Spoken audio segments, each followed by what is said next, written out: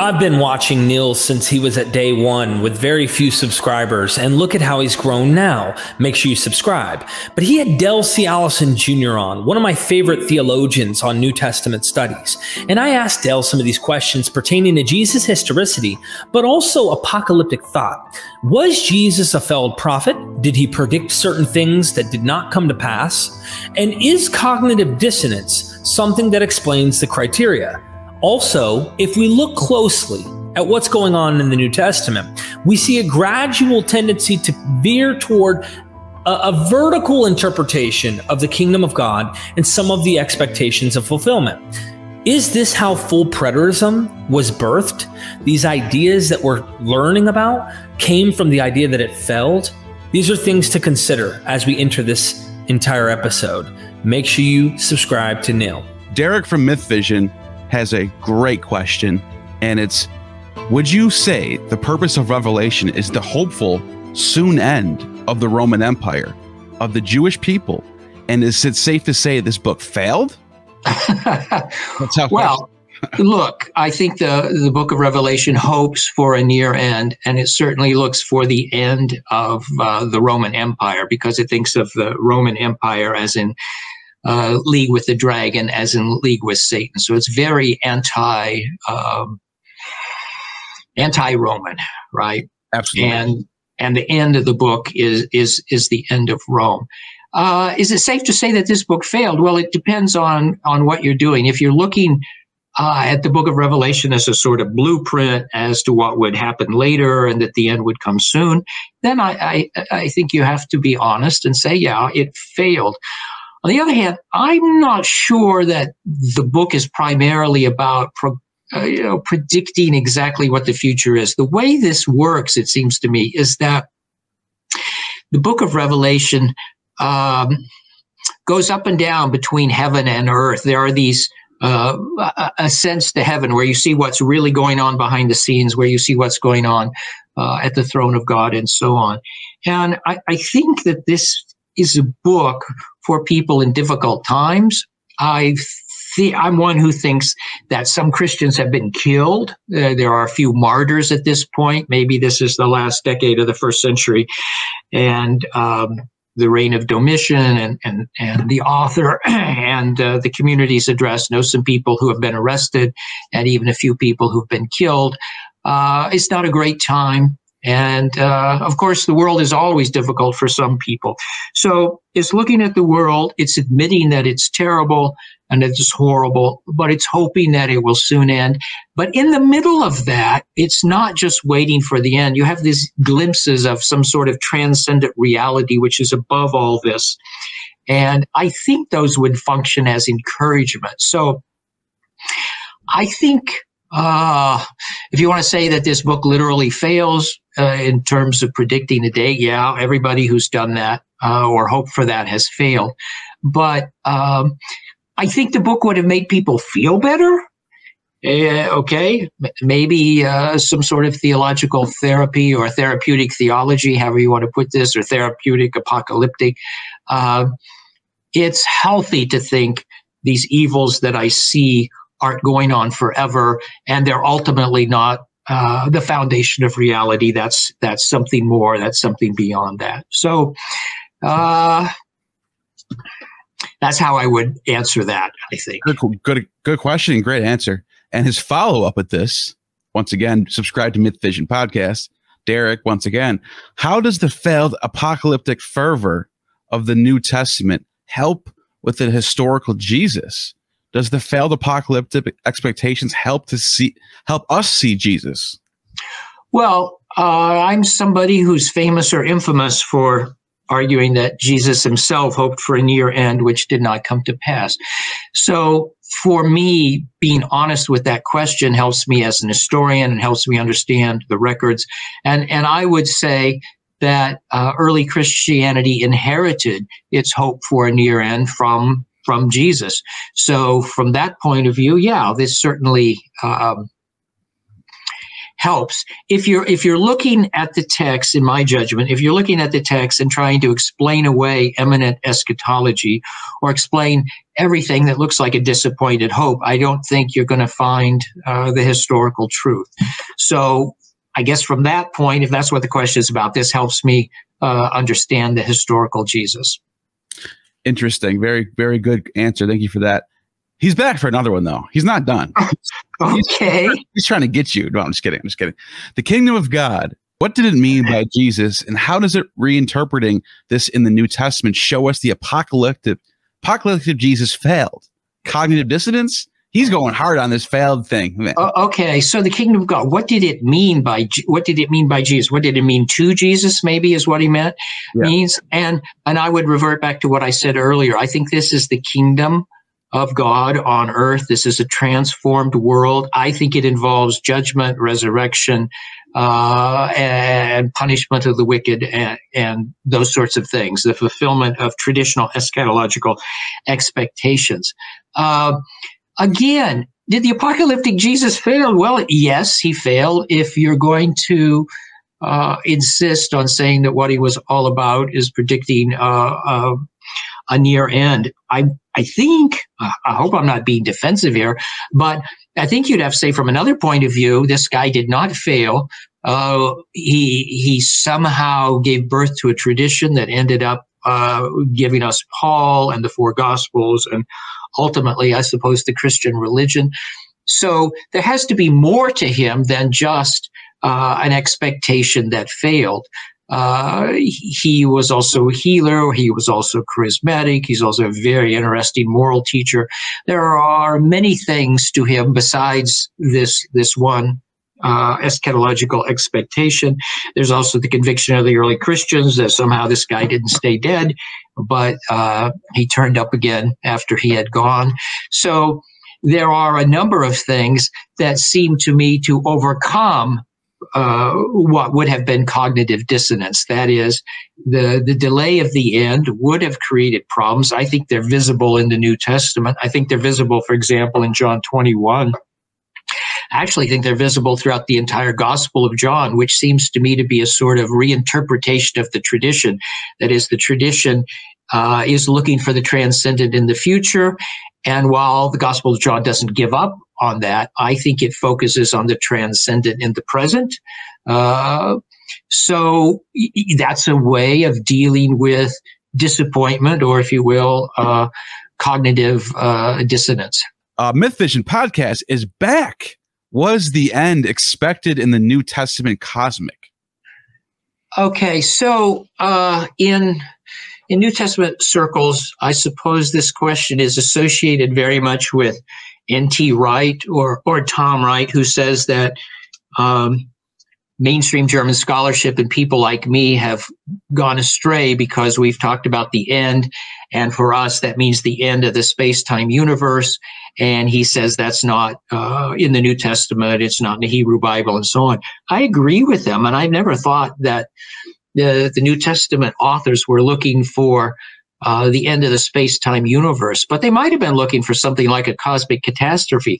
I think they are looking at the remaking of nature, and I think they are looking for something like the rabbi in my earlier story. That is, they are looking for something that is so radical, so transformative, that it will be obvious to everyone. It won't be like Pentecost or the church or AD 70 or the resurrection of Jesus, all of which are ambiguous things which can be interpreted in multiple ways. I think for the early Christians, the coming of this kingdom is the solution to the problem of evil. And that means the end of the sort of ambiguities and miseries that we've had ever since the first century and that humanity has always had. So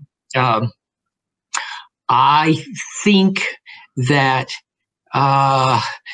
is it cosmic? Maybe. I'm not sure that's the important question. The question is it radical transformation of the world as it is? And the answer to that is yes. Now, let me add a sort of footnote to that, which is that in Mark 13, Matthew 24, it says that the stars will fall from the sky. And Wright thinks that this is obvious symbolism. To me, it's not obvious symbolism. You have to remember that in the first century, stars weren't what they are for us. Stars are these gigantic balls of gas and energy that are light years away from us, right? And they can't fall down from the heavens. But if you're a first century person, you don't have modern lighting, you actually see stars fall from the sky all the time, because today we still call them falling stars, right? Because it looks like a star that is falling. Right. If you are talking about first century knowledge, these people think, because they see it, that stars can fall from the sky. They even see meteor showers occasionally where a bunch of them fall, and they don't know that there's a distinction between the lights they're seeing fall and the lights that are staying up there in the firmament. And it doesn't stretch my credulity at all to think that a first century person could think, yeah, when the end comes, they're all going to fall down, right? Because I see it happen in part all the time. So I don't think that has to be a symbol, just as I don't think the sun going dark at the crucifixion of Jesus was intended to be purely symbolic. It is a symbol, but I also think the authors thought it happened. I think that's the way they narrate it, not as a Haggadic legend, but as something that really did happen. Interesting. Thank you for that answer. Derek has another question. He's just all over you today. You better go back on his channel soon, because he's got a lot of questions for you. No, I'm just kidding. Criticisms of full preterism, Dr. Allison. Well, that just goes against everything I've been saying so far. It's a way to save the text so that they are all fulfilled in the first century. This view, I think, is right in that the text is about, or originally intended to be about, the first century, but I don't see how you can read AD 70 and other first century events into it and say that it has been fulfilled. Again, for me, these people are looking for something that transcends anything that has ever happened. And if you view Revelation as though it's fulfilled in the first century, then that means that the hopes and dreams of this author have been fulfilled. And that doesn't make sense to me. If to go back to the genre question, nobody reads forth Ezra along the lines of fulfillment in the first century, or second Baruch, or first Enoch. They just don't do that. And Revelation belongs to the same group of documents. And these are all people who are hoping for something that has not come, has never come. Interesting.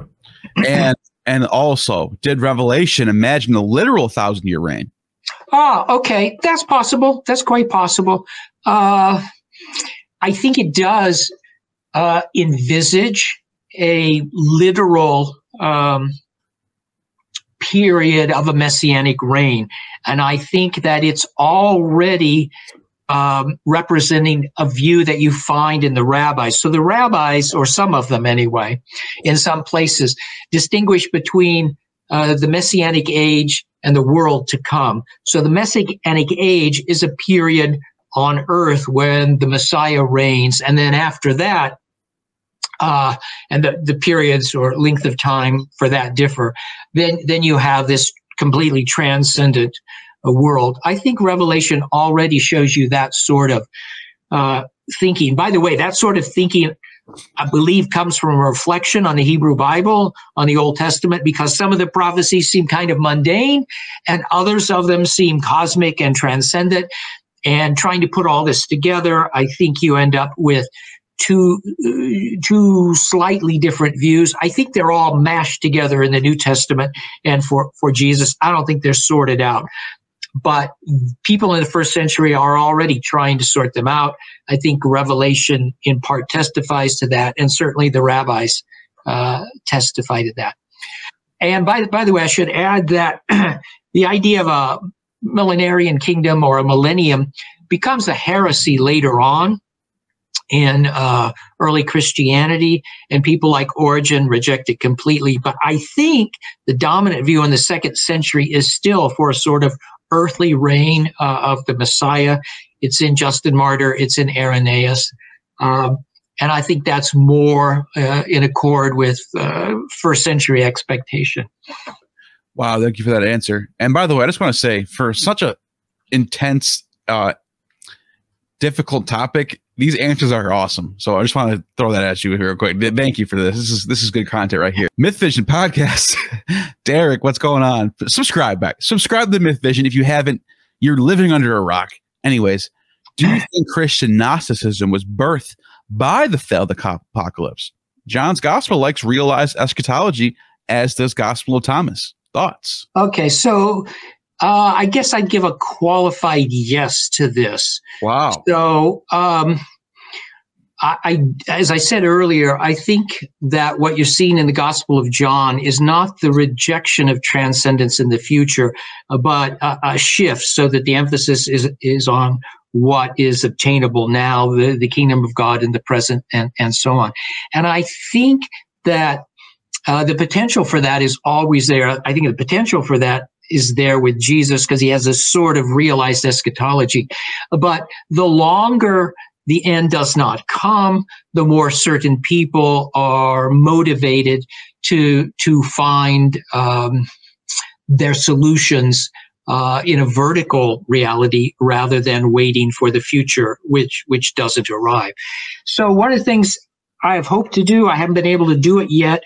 I really would like to look at what happens to movements that have a near-end expectation, and it's important for them. And then there's a sense that the end didn't come. Does what you see in the Gospel of John also occur in part in Gnosticism? I think that's probably part of the answer. Is this what you see in maybe the early Shakers, which start off with a very strong idea of a second coming, but then become mystics in short order after the end doesn't arrive? I would like to look at a bunch of cross-cultural movements. I would like to do this comparative thing. I've also wondered about the ghost dance and then the peyote cult. The ghost dance is imminent expectation. We're going to have the ancestors. They're going to come back. These white jerks are going to leave. They're going to be driven out. Things are going to come back to the way they should be. Wow. And then it doesn't happen, and everything is miserable. And then you get the mysticism of the peyote cult. At least I think that might be what's going on. So I have these suspicions, but I've never tried to put it all together in an academic way. Maybe I'm too old to do that. I still like to think I'm not, and I might try this down the road. But yeah, I do think the Gospel of John is in an important sense an attempt to reinterpret the tradition so that the focus is on a sort of present mysticism rather than an eschatological hope, which has not come as people had hoped. Join Mythvision's Patreon today to access hundreds of videos that I have worked hard in high-quality content that are not in public domain. They're only on the Patreon. You will also have direct access to me, referring academics, questions, ideas, or just want a private chat. You have that access with me. Also, I'm trying to do more traveling to educate people from more academics and expand what kind of material I do produce on Mythvision. This is a full-time gig, and you're helping the community by joining. I'm trying to put together more to educate people who have harmful cultic practices or ways in which they're harming society.